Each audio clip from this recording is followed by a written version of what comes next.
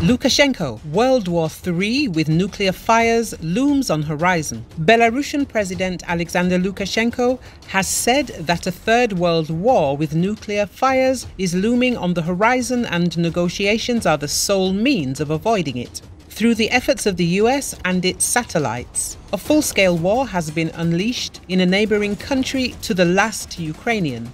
World War III with nuclear fires is looming on the horizon, he said. It can be avoided only by means of negotiations, he added. You all understand and know there is only one way, through negotiations. Talks without preconditions, Lukashenko stressed. He warned that if the West once again tried to use a pause in hostilities to gain a stronger foothold by deception, as it had already happened before, Russia would be obliged to use all the strength of its military-industrial complex and army to prevent an escalation of the Ukrainian conflict. He added that Washington's policies had placed self-sufficient, in some respects, very strong and truly independent states under external administration. According to the Belarusian leader, the American influence penetrated into the political life of this or that country like a virus, either through the incumbent authorities or through the opposition. As a rule, through the elites,